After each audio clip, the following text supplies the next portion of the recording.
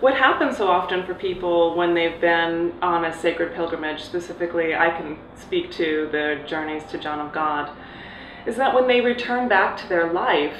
while everything may seem the same, it's very different, because the lens that they see through is different.